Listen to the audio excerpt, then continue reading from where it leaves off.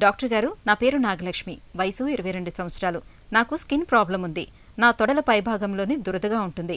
2 తొడలపై చర్మం నల్లగా తయారవుతుంది. ఇదేమైనా క్యాన్సర్కు దారితీస్తుందా? ఈ సమస్య నాకు చలికాలంలో ఎక్కువగా కనిపిస్తుంది. దీనికి సొల్యూషన్ ఏంటో తెలియజేయండి అని అడుగుతున్నారు. ఈ ప్రశ్నకు డాక్టర్ గారి సమాధానం ఇప్పుడు చూద్దాం.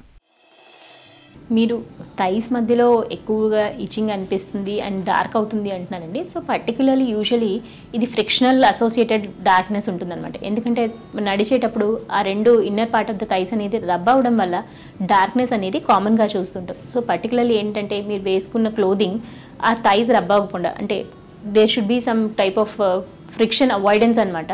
అండ్ ఈవెన్ యాంటీఫంగల్ పౌడర్స్ వేసుకోవడం, సో దట్ ఆ ఏరియా అనేది స్వెట్ అనేది అబ్జార్బ్ అయిపోయి ఆ రబ్బింగ్ టెండెన్సీ అనేది తగ్గుతుంది. అండ్ అడిషనల్గా యూజువల్లీ ఏంటంటే రెగ్యులర్లీ ఏమైనా ఇన్ఫెక్షన్ రౌండ్ ప్యాచెస్ లాగా అనిపించడము, లేదంటే మార్జిన్స్ ఎలివేటెడ్ లాగా ఉండడము, పొట్టులాగా రావడం, అలాంటిది ఏమైనా ఉంటే స్పెసిఫిక్గా యాంటీఫంగల్ ట్రీట్మెంట్ తీసుకుంటే ఈ ప్రాబ్లం అనేది డెఫినెట్లీ తగ్గుతుందండి.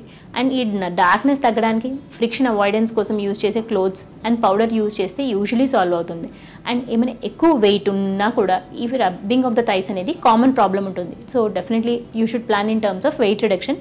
ఇన్ కేస్ మీ హైట్కి, ఏజ్కి వెయిట్ ఎక్కువ ఉంటే కనుక దాని గురించి కూడా మీరు స్టెప్స్ తీసుకోవాల్సి ఉంటుందండి. అండ్ వింటర్ సీజన్లో ఎక్కువ అవుతుంది అంటున్నారు అంటే డెఫినెట్లీ స్కిన్ అనేది డ్రైగా ఉండే ఛాన్సెస్ చాలా ఎక్కువ ఉంటుందండి. సో మీరు స్నానం అయిన తర్వాత మాయిశ్చరైజర్ యూజ్ చేసుకొని క్లోదింగ్స్ యూజ్ చేస్తే ఈ ప్రాబ్లం వింటర్ సీజన్లో వర్సన్ అవ్వడం అనేది తగ్గుతుందండి.